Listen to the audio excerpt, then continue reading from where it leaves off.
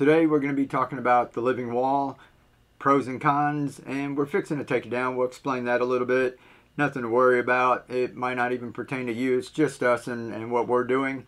So if you haven't been watching, the living wall is basically felt grow bags that we mounted up vertically, and we're growing plants up it, and it's working really well. Now, I don't know where you are in the world, but if you're in the United States, we're kind of going through a heat wave, and it's hot. And here in North Florida, we're hitting high 90s, and sometimes during the heat of the day, out in the sun, it's over 120. So if your plants are in the sun, they're really getting cooked. Now with this living wall, we're still growing plants, and it's doing really well. And basically the felt bags are just hung up on a vertical surface that we have. We had a wood structure that was up. If you've been on the channel for a while, we had milk jugs up there, and we use it for all kinds of things. And we're just ready to change it into something else. So the felt grow bags were hooked up.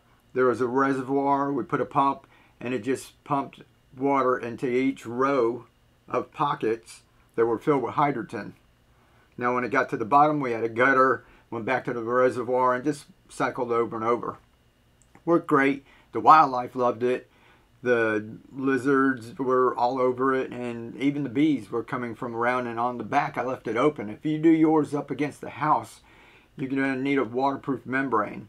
Now ours was out in the open. I left the back open, and the bees were coming around, and it was pretty cool to watch them because they would try to find where the water was coming down like a little stream, and they would stop there and drink out of it and go back, I guess, and tell other bees, and they were going back and forth. So very cool.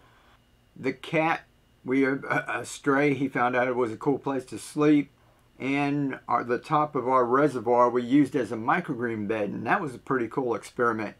But once in a while we would come out and it'd be kind of squashed, and we figured out the cat found out that it was cool, and he was laying on it like a bed. So we weren't really crazy about using that for a microgreen bed anymore, because after the cat laid on it, we weren't going to eat any of that food. Now, I got this idea from Chuck at a channel called Together We Grow. And one reason why I'm not going to continue the experiments is because he's doing it over there. He's been doing it a lot longer, and he knows a lot more than I do about it. He's in Nevada, which is hotter than it is here. So if you guys are interested, you can check out his channel and continue the experiments with this.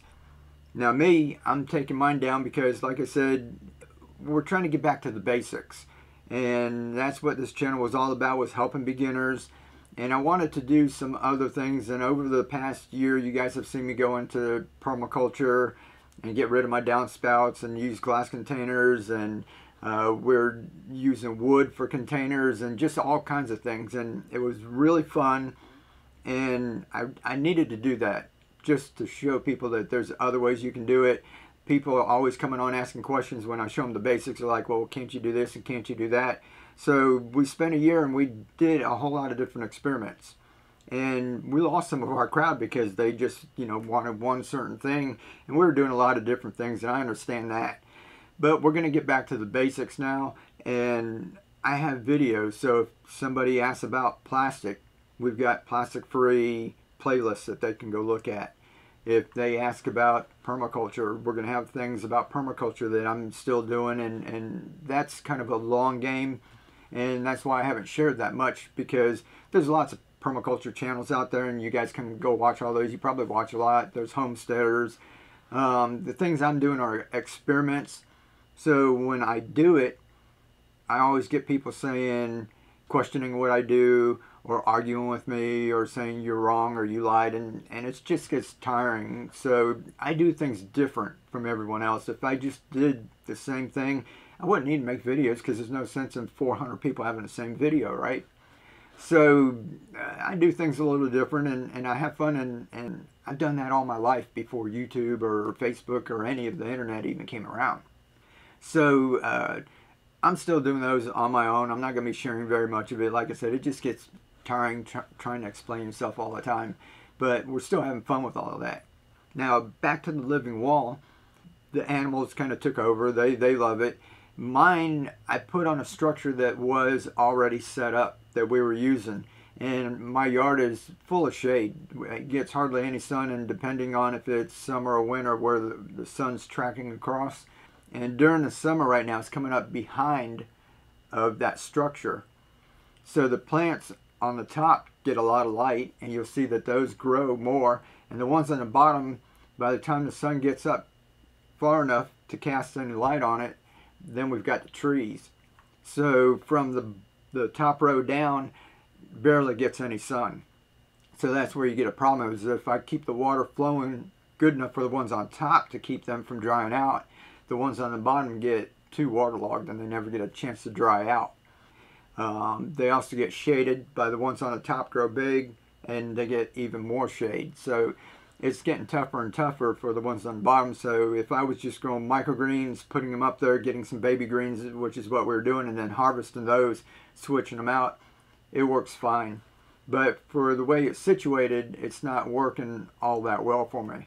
And if I turn it, I've got the newer one we turn sideways where it gets a little bit of the morning sun. That one's doing a little bit better. Now, another reason why we're taking it down too is because, like I said, we're getting back to the basics, the things we did for beginners. And the more things that I add on, and it's fun to experiment, and once you get going, it's kind of hard to stop. Like, we built that first living wall, that was cool, things were growing, then we built another one, and then my wife was talking about building another one, and then I'm getting all these questions about it, and then we get away from the basics, and a lot of people who are new to the channel will come in at that point and have tons of questions, and all of this stuff is built upon, like, what I call a continuous harvest system, is growing microgreens. And then harvesting some of the microgreens, eating those, and taking some and growing them into baby greens, and then taking some of those baby greens and growing them out, and keeping the cycle going over and over again. And that's what we were doing in the living wall, and that's what we did in the downspouts.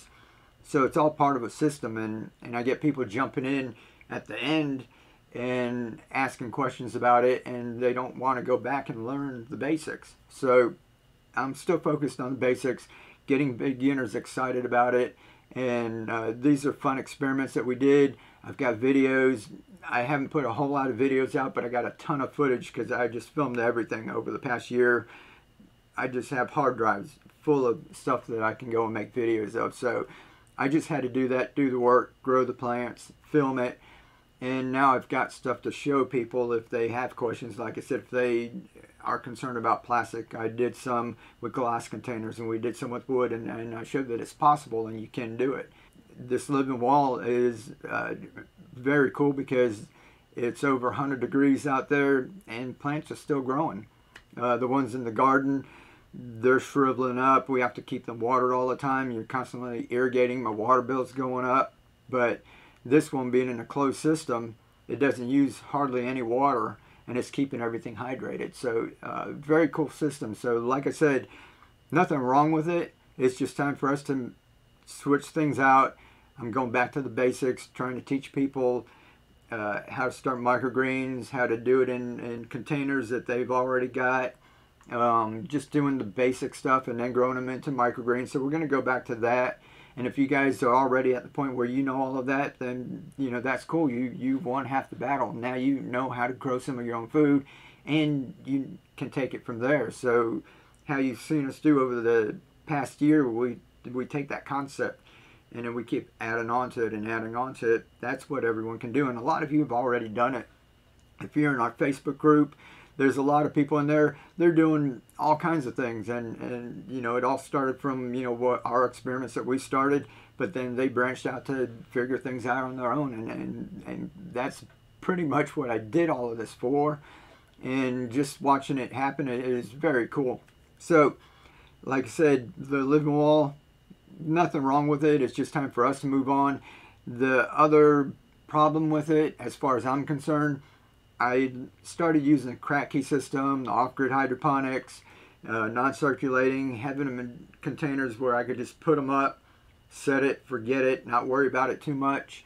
And then if something went kind of wrong in one container, I just switched that one out and used to add other containers growing. With the living wall, all of that stuff, it looks cool. There's this wall, 80 inches by 40 inches, just full of food. But with it being 100 degrees, if the power goes off or the breaker trips or the pump goes out and I don't have a spare pump offhand, it only takes a couple of hours and all of a sudden an entire crop is like gone. And now that I've got 2 of them set up, my wife set up a little pond where we had our goldfish that were inside were getting too big. We turned the compost pile, Mother Nature's graveyard, that other video, we took that, emptied that out. We're going to use that as microbes and that to spread it throughout our soil, our barren kind of soil, and try to get things kick-started. And then we took that container and turned it into a pond, so we put the goldfish out there. That takes electricity and timers, and the living wall takes timers and electricity, and the other one does. And all of a sudden we went from cheap and easy to watching different things, monitoring and having cords and tubes and irrigation and making sure things don't get clogged up. And if they do, you have to figure out how to fix them or how to unclog them and clean out pumps. And it's going to be a whole lot of work with it being over 100 degrees out there.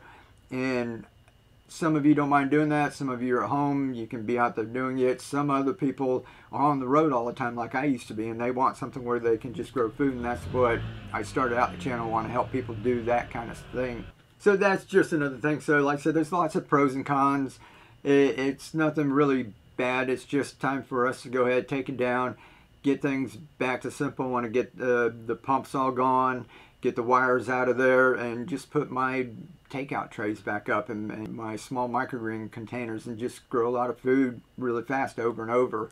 And who knows, we might put a couple downspouts back out or something. But we're going to find some things that work for people. I'm going to put the milk jugs back out. That was pretty cool. Everybody's got like milk jugs or orange juice containers or something, right?